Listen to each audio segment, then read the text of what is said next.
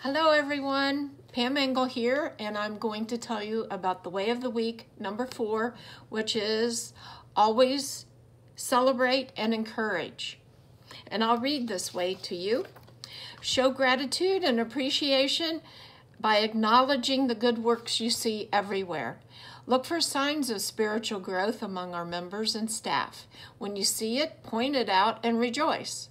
Pass on good reports that you hear about others.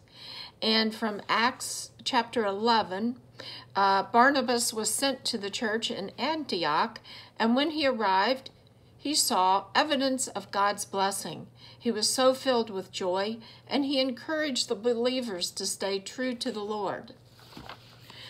Steve and I moved to New Jersey from the Midwest with our 2 small boys and away from our families many years ago. Finding First Press was one of the best things about our move. We have been nurtured in our faith in so many ways over the years. Sunday school for our 3 children, adult ed classes that encouraged our faith journey, Presbyterian women, discipling class, and volunteering in so many ways. Our church family has always been for us with encouragement and celebration through the years, during difficult times and our times of great joy.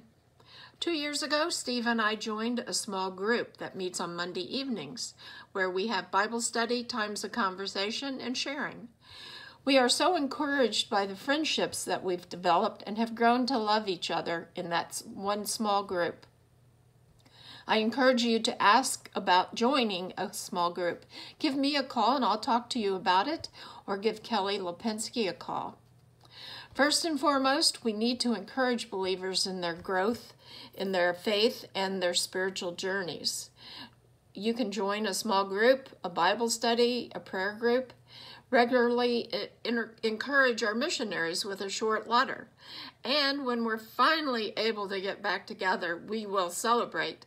Be sure to say hello with a friendly smile to everyone that you pass, even if you don't know them. Be like a Barnabas, whose name means encourager, and build up our church family.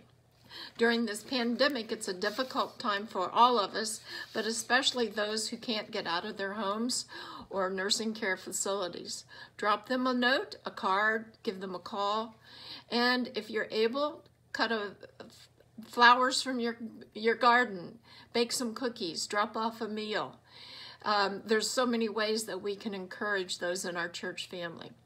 And as always, don't forget our staff and their families in your prayers, and give them words of encouragement. Stuart, Kelly, Joel, Martin, and Chris, Holly, but also those who take care of the church office and the grounds and the building. Remember them. And remember to always encourage and celebrate.